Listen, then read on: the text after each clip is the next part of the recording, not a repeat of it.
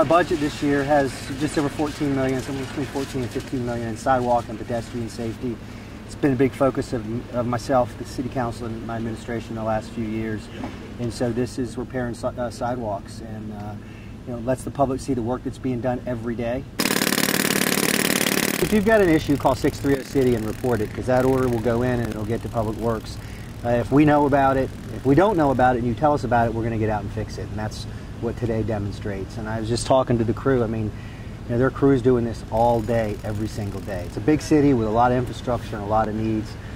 Pedestrian and sidewalk safety is a priority. The areas near schools where you have a lot of pedestrian traffic, those are certainly a focus of ours, but really all over, wherever there are challenges with the pedestrian crossings or walkways, we go after them.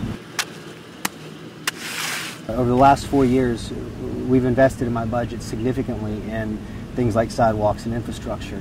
Years of neglect. The year before I got into office, I think there was a total of $20 million in infrastructure invested all over the city.